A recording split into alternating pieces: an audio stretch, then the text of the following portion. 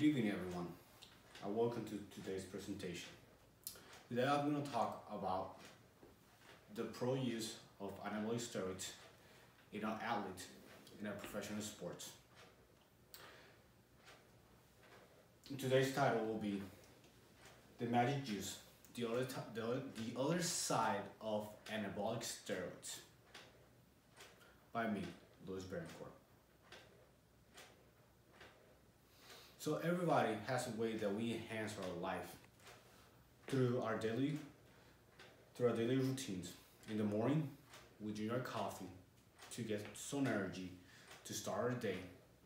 Or even when we go to play a sport, when we dress accordingly by having comfortable shoes, pair of light shorts and a light shirt so we can move freely and achieve any type of activity. Or even going to a job interview where we have to dress accordingly, put in our shiny shoes and a nice suit and tie, even do our hair to obtain the job that we want. Or even with our US military, where they equip our soldiers with helmets and body armor and weapons to fight the war against terror in overseas places.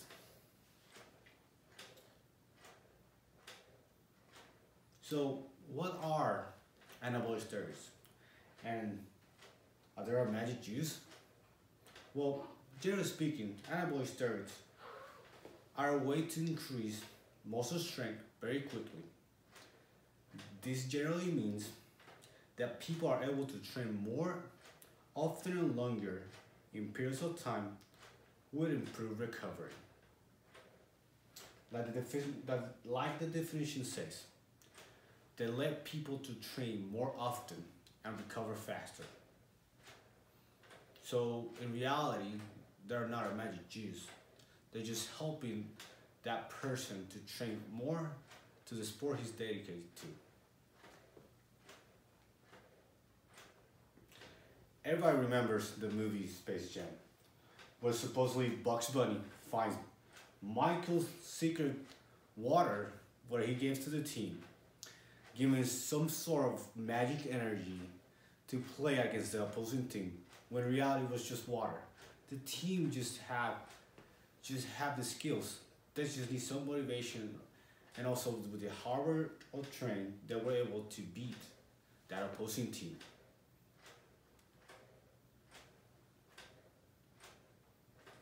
So what do we see here? To our top of the screen, we have our favorite star from the California Bay Area, Mr. Barry Bonds, with a 73 home run season. The accomplishment. We got Lance Armstrong, where he completed 7 Tours of France consecutive as a gold medalist. And also we have our US American runner, Mr. Justin Gatlin, where he won 5 times the 100-meter sprint in the Olympic scenario. So what do we all have in common?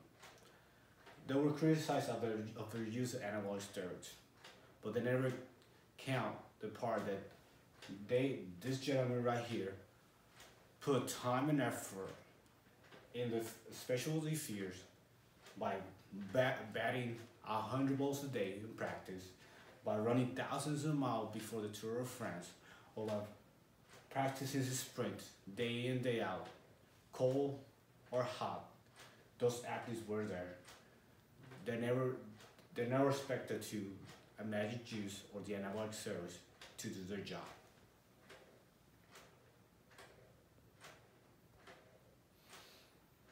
So I'm going to tell about a small story about myself, where I actually use a way to enhance myself in my past career as a US military.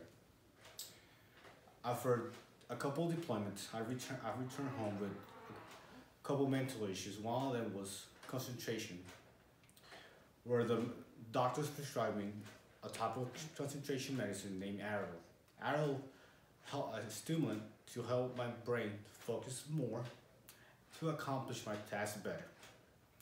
During the time I was taking the medicine, I was invited to compete in the US Marine Corps shooting competitions, where through the effects of the medicines, I was able to focus more by focusing in that sight and by seeing my target clear and distances for 200, 300, and 500 yards. If this was cheating, no, just because I was prescribed the medicine. It was regulated. I wasn't trying to go out of my way. During the time I used and the time I competed and the way I performed, I made myself talk. What if all the Marines would get this medicine and be helping them to concentrate more in their daily jobs, as the Marine Corps, as a Marine, daily work is not 5 to 8. They work 24/7, 7 days a week, non-stop, always on call. So why the banning and why some criticizing about anabolic steroids? Dr. Number Foss brought a list of 6 things that people criticize the anabolic steroids for. This first one being they offer an unfair advantage. Unfair advantage are when nothing's regulated across the board. If we can regulate it, these sort of things such as the Olympic policies regulated running high altitudes to help runners to improve their hemoglobin and oxygen levels as they run to the races. Also, another fact is that drugs are harmful. They could cause death or serious illness, but actually no study have shown that this drug can cause this. Furthermore, there's more deaths by playing the game of football and baseball. Some people say that athletes are forced to use them. Actually, this is a choice. Nobody's forced to use this type of drugs. Another one is that undermine the fan interest. That's completely wrong. You and me as fans of the sport, we like to see the hard tackles in football and the long balls in baseball, making us go back and forward and talk about to our friends to what we saw that day. The next one is they undermine the records. Well, if they undermine the records, why actually things have changed through the years? Back in the day, when with the game of baseball, the fields were bigger, the fences were shorter, and the mounts of the pitchers were lower, making the batter to attain more home runs than ever before. And last one is they show a bad role for children. Well, they show a bad role because we tell this is bad. We don't educate our children. And anyone's out there trying to force anabolic steroids to their children, they should be hung and then followed by a failed trial.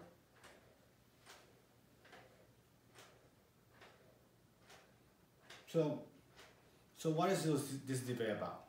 It's all about human performance. It's not about the magic juice that people think about the anabolic steroids we give you these magical skills to be an all-star. You still need to put the work to perform in your sport.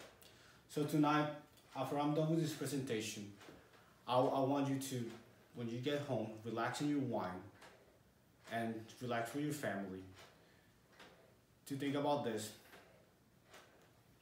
And thank you. Thank you for all. Have a good day.